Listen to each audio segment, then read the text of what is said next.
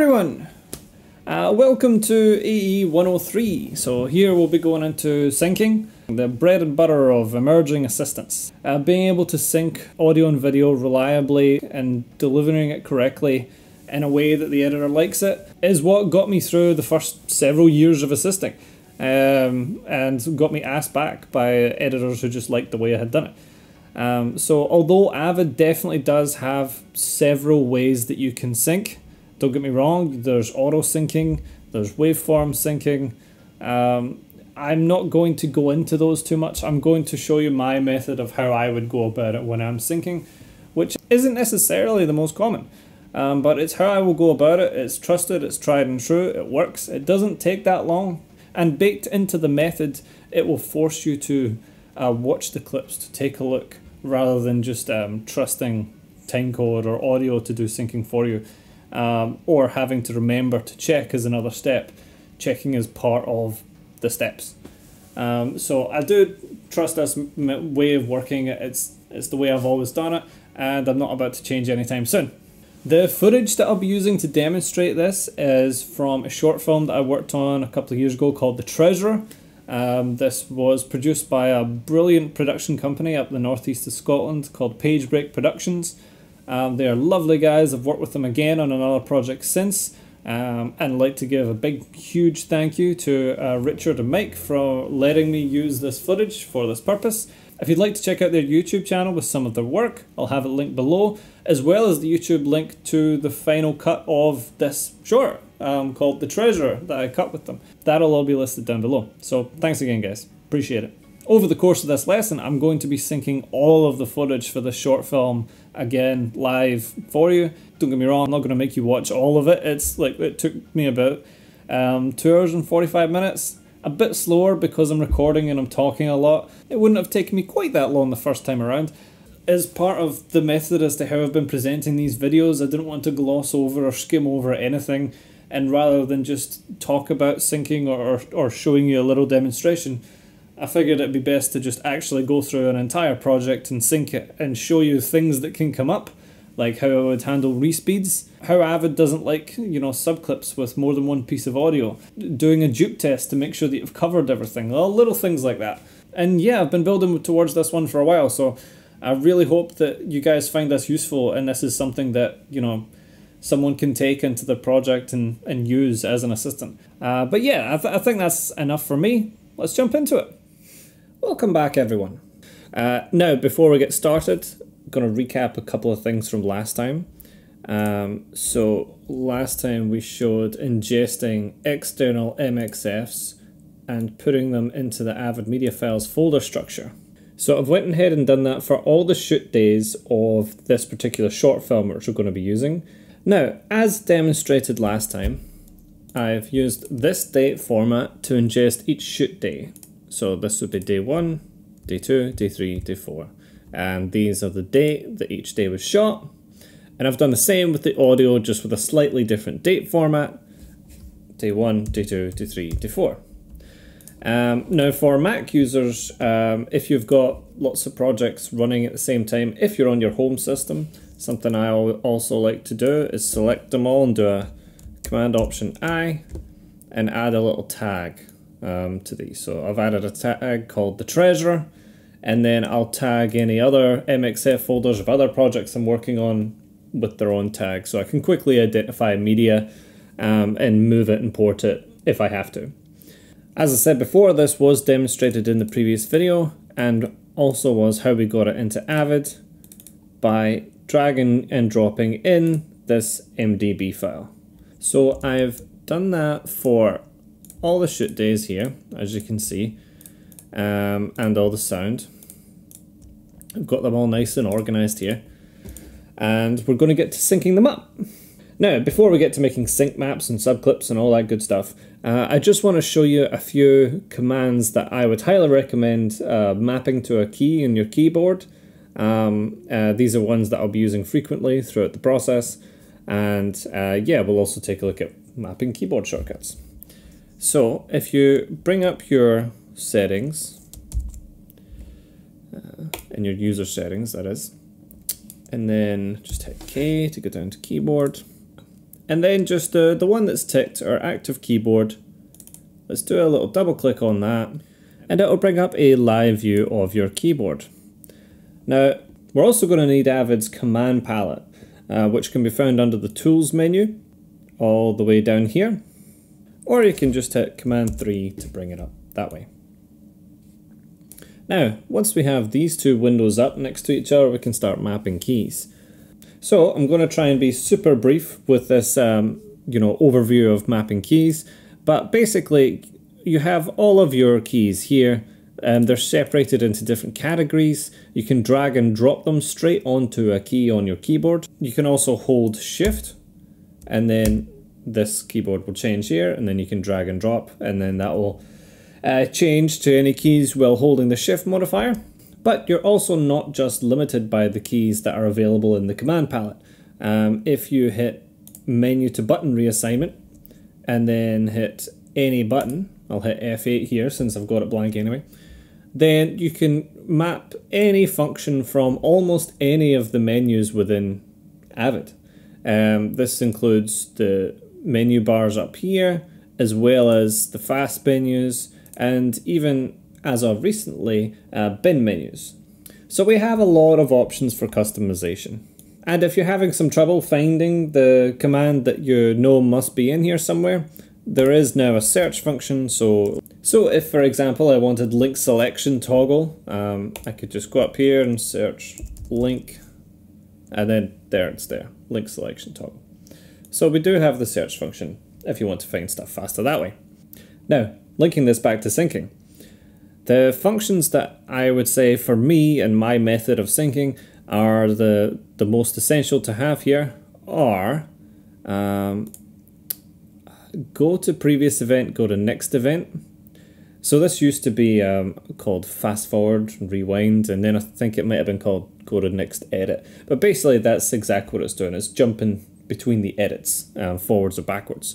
I have them mapped here to my Q and W keys, and once I've built my sync map, these are essential for navigating along that timeline. And we're also going to need the make subclip button. I have it mapped to my N key, but this can be found under the edit tab over here. And there's a number of other keys that I could suggest here that would be great for you to map, like select to the right and left, zooming in and out, very good one to have. Zooming into a region, which is one that I love. But if I was to just make recommendations on all the keys that I think you should have, that would A, be a complete waste of time because everybody works differently, and B, we would be here all day because, I've been building a specific keyboard layout for years. And there's a lot of really great features and functions and shortcuts to have here. So I just highly recommend having a play around, having a look around, and map what's useful to syncing. Now, in the first module, when I went through this layout here, project layout, I do believe that I said in this sync folder, I would have bins per shoot day for syncing, and it would be sync and subs. And I'm going to start with shoot day 2, just because it's the most simple. There's a lot more complex stuff in day 1, which I will get to, but I'm going to start with shoot day 2. So I'm going to do day 2 sync, day 2 subs. Right, now that I've got these two bins, what I'm going to need is my sources. I've got my day 2 picture already open. I'm going to open day 2 sound. And then what I want to do is make an auto sequence of these files. So an auto sequence is where Avid will read the timecode and will build a timeline based off of the timecode. So if it's time of day timecode, from the first record to the, cutting the camera on the last take, it should be that duration of how long it took that day, essentially, because it's using that timecode to just place everything on a timeline. So you'll see here, I'll go auto sequence on these, and then they're all spaced along here on this timeline. Great. So then I'll just name this day 2 picture, and I'll do the same thing with the sound. Auto sequence, day 2 sound, Now, once I've done that, I actually don't need my picture and sound bins open anymore, so I'm going to close those. Now, generally speaking, the sound always starts recording first. So I make my sync map by duplicating the sound auto sequence. And then I'll go day to sync. And now we have our sync timeline. Now right now it just has the sound on it, but I'm going to put the picture on it right now. So I'll drag and drop the picture into the source, deselect my audio tracks. Now I did that by just holding the shift key and then click and drag. But there is also a command to deselect all audio or deselect all video tracks if you want to map that.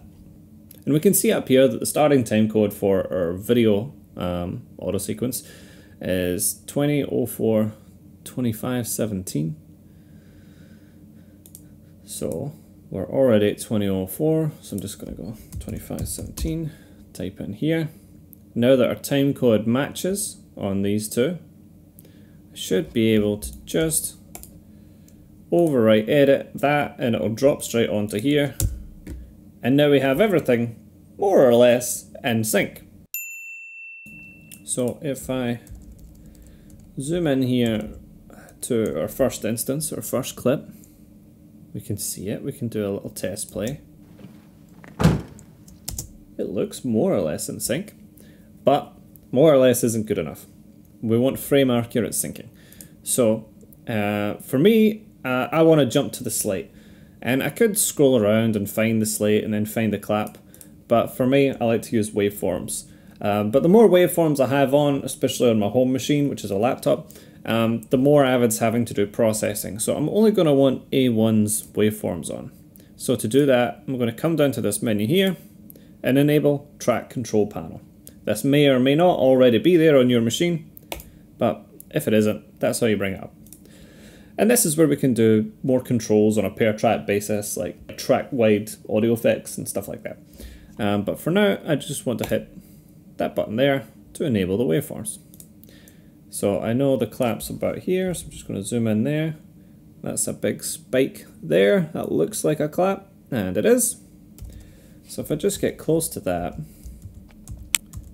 and then with my audio scrubbing on, I'm just going to walk frame by frame along. My clap's there. So my clap is actually 1 frame early. The audio of the clap is 1 frame early. So with my red segment tool selected and link selection toggle enabled, I'm going to grab my audio and move that one to the right. Now this will be the full stop key or period for your North Americans to shift to the right. That is already the default keyboard mapping. Now if I shift along, the sound of the clap is now on the first frame of the closed slate, which is always the target, and that's what we're after. So we now have one take that is in sync on our timeline. Right, but now it's still on this sequence, we want it as a clip. And before I make that clip, I just want to tell you that on these particular audio tracks that were recorded for this film, A1 was always a production mix, and the subsequent channels were ISOs of radio mics or boom mics, which is a fairly common approach to doing it. And in that case, I'm only ever going to want on my subclips, me personally at least, unless your editor tells you otherwise, I'm only ever going to want the mix track, because that provides me all the best sort of rough audio for all the characters mixed by the sound recordist for editing. And we can always match frame back and grab the ISOs if needed. So to do that and to make our subclips, I'm going to do a Shift Command A to deselect all my tracks, then turn on V1, and then hit T to mark V1, and then I'll re-enable A1, and that's me got the marked region that I want, and then I'll hit my N subclip key, and I've subclipped it out. And this is scene 3, take 1. And that is our first synced subclip. Let's jump to the next one and hopefully do the next one a little faster.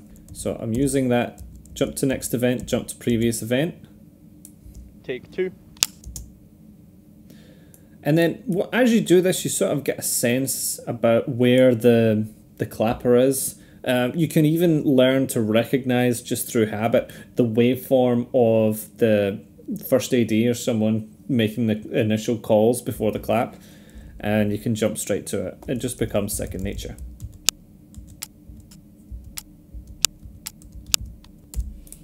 So this one is also 1 frame early, so I'm going to click the audio, got link selection on, nudge 1 frame forward, do another little sanity check, and yep, I'll accept that. Then I've got my deselect tracks, mark, and subclip, 3 take 2. And then I more or less just go along the whole timeline like this. After doing this just a small handful of times, you can get pretty fast at it. I also have some scripts written for this. So for example, once I've nudged it over, I have a script that will subclip it out. So it's going to select just the tracks I need and subclip it out, just because, well, why not? Now, generally speaking, I would be naming these subclips by the slate, but there was some slating issues on this production, as I recall, and so then I just went by the scene and I switched to the American slating system, which just makes a lot more sense to me. The British one I'm still getting used to. In New Zealand we use the American one as well. It's been a bit of an adjustment. Now, I'm now on my 4th clip, and I've noticed that so far all of them have just been 1 frame too early. And if this is something that's coming up and you're noticing that they're all out by the same amount, you can account for that. So you could make an adjustment for the rest of the timeline. So I'll do that by, because there's nothing on this bottom track here, I'm just going to add an edit across all tracks. If this current clip went all the way to the bottom, you wouldn't have to. But that's just to make sure that when I do this next part, which is select right can be mapped from the command palette and will allow you to select everything to the right or to the left of the playhead. Very useful function. And now that I've got everything selected right, I'll move them all forward 1 frame. So now, in theory, if everything was 1 frame out, they'll now all be in sync. But we'll go through and we'll see as we go along. Right, now here we have an NG, a no good shot. It was just the clapper board, nothing happened, they cut before they rolled. So in this instance, I will just sub out the picture, and I'll just call that no good. But I'll always make sure to subclip out everything picture-wise, and you'll see why at the end, that everything gets subclipped. And it looks like our site-wide adjustment that we made just before has worked, because this one's perfectly in sync. And it's also a good idea as well, after you do your clap, to just jump to the middle of the clip and just play a few seconds. Can I explain and just make sure everything seems hunky-dory. This is particularly necessary if you're working on a multi-camera shoot. And so there'll be an A clap and a B clap, and you may have potentially moved the sync of the clap for the wrong camera. And so then if you jump and you do a quick test play, that will become obvious to you.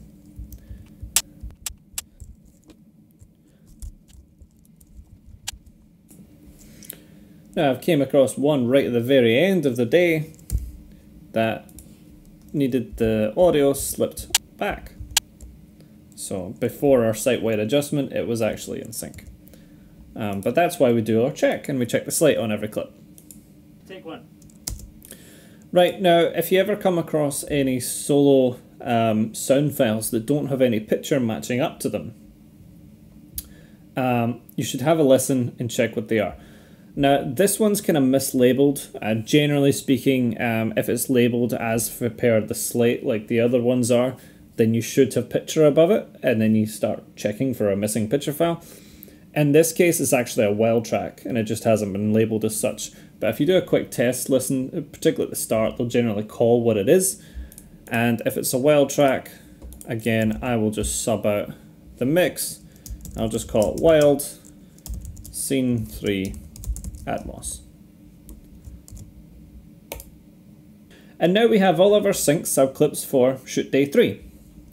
So the only thing that I would do here, now that we have everything up, you'll see that the icon for all of these shows that these are sequences. When you subclip anything out from a sequence, it'll generally be another sequence.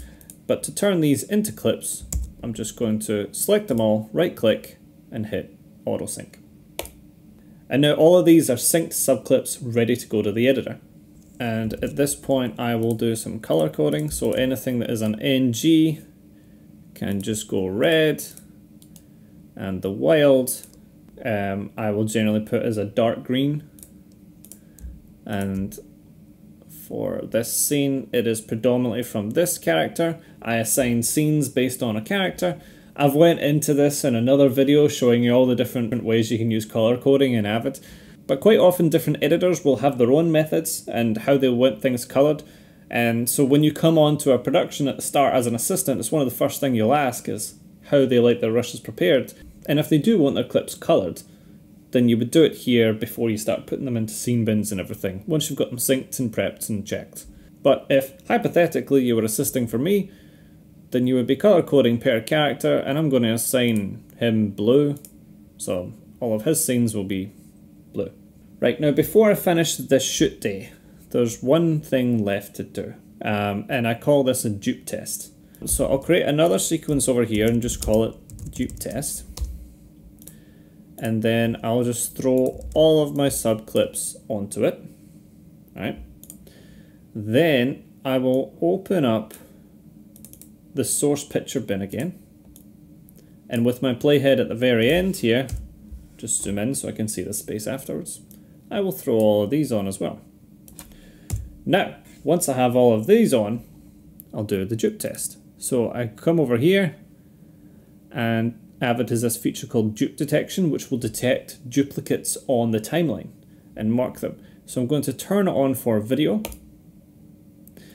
and then I go over to the source, and you see this little coloured line here, so that'll match where the duplicate is earlier in the timeline. I will skim across all of these files and make sure that all of them has a line, and all of the file has a line. And if you go along and all of these have the coloured line on them, that means that you've accounted for all of the picture files that you have there in the Avid that was passed to you. So it's just a good sanity check, you know, if something gets missed from the auto sequence, or it gets clipped because of a timecode conflict or anything, this will catch it, and then you can, oh yeah, that one hasn't been done, and then you just go do that one. So that is always on my list of tasks that I tick off as I'm going. And that is one day synced. Right, now as I said, I started with day 2 because it was a bit simpler. It's some nice straightforward syncing.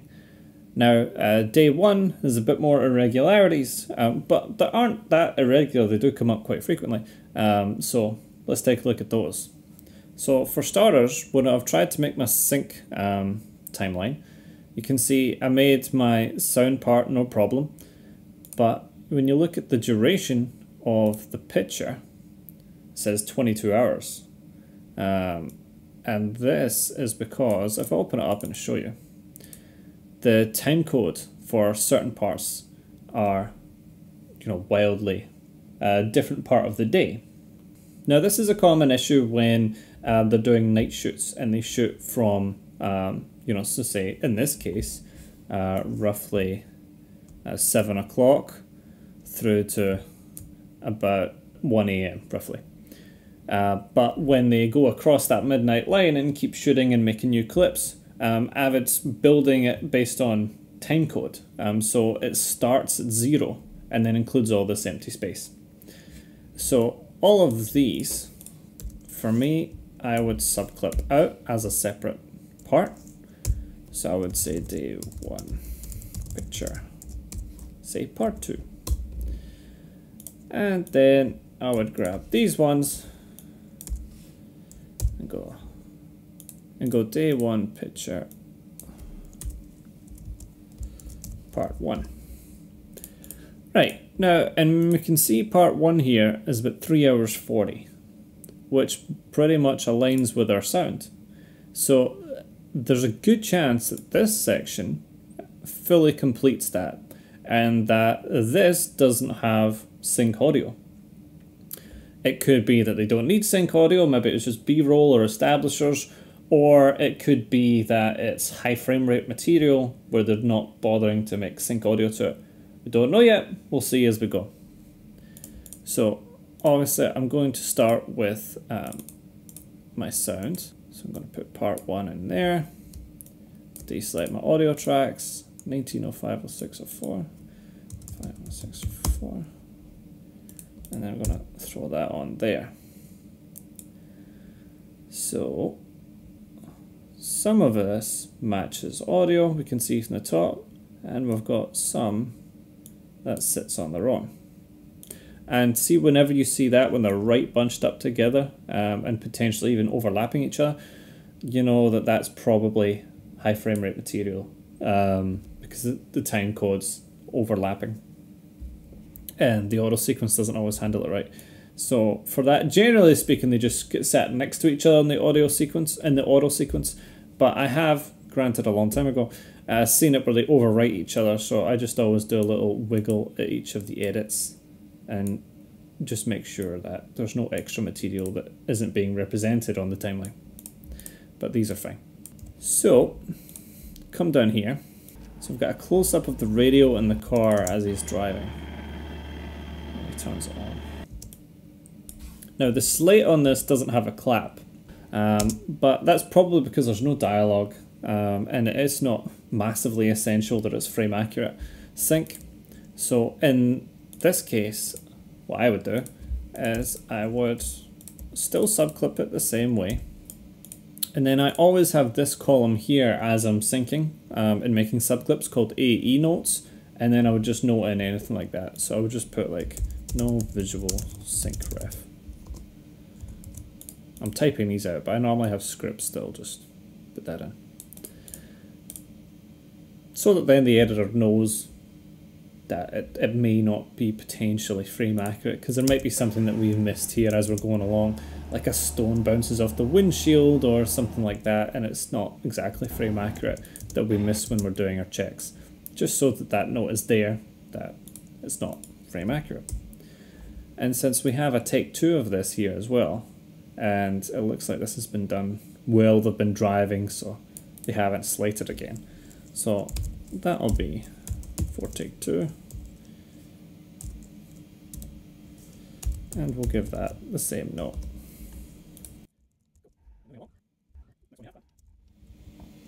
So it looks to me there's something interesting that's going on with the file naming here. Either they've stopped off and recorded some high frame rate material of them running, then went straight back to the car and then done more of them running later, or this is just wrong. But I'm actually going to mark this and do it later with the rest.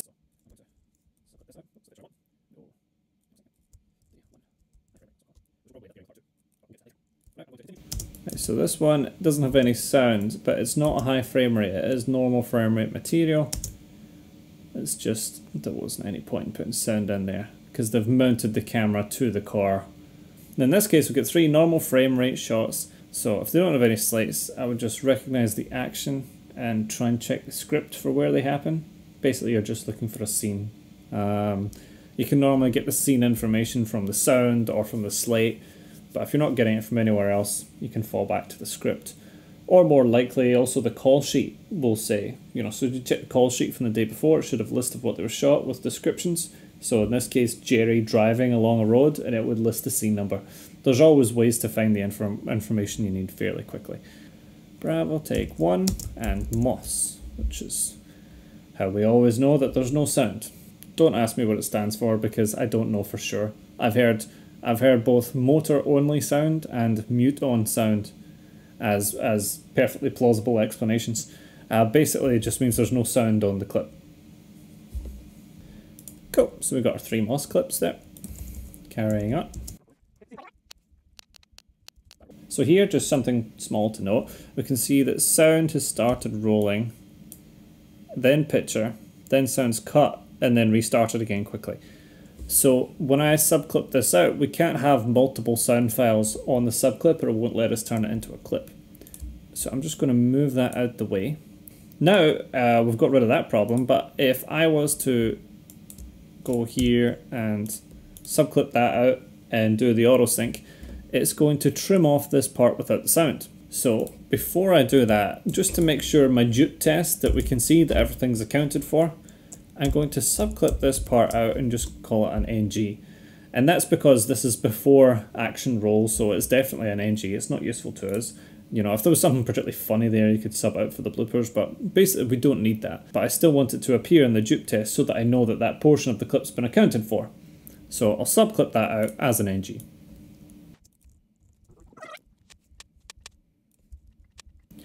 Now it can be tricky sometimes if you've got these ghost frames, but generally speaking I want to see at least one solid part of the top part of the clapper touching the bottom part before I'm putting a sound there.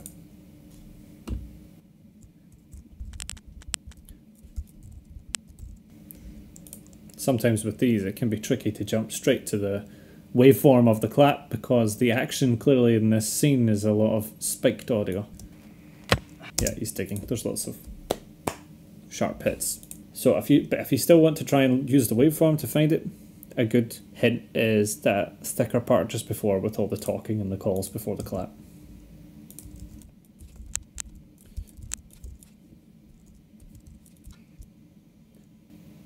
Right, now here's a good example of another thing you can do if they've forgotten to slate.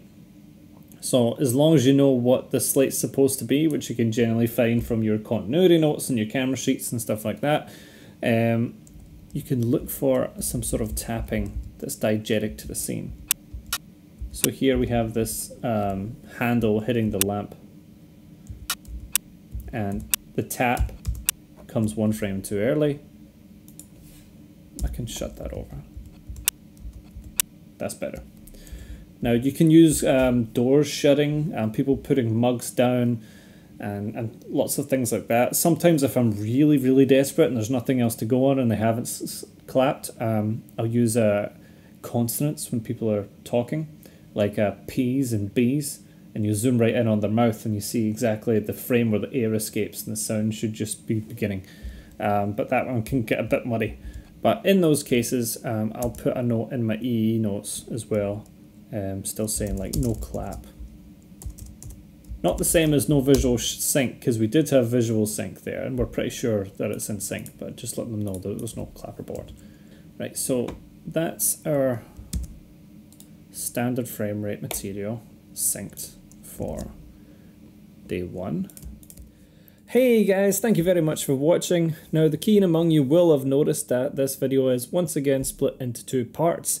That just had to be done. I synced an entire short film, so it took some time. But part 2 will be coming at you on next Thursday with a whole load more of information to do with syncing your material. So I'll see you next week for part 2.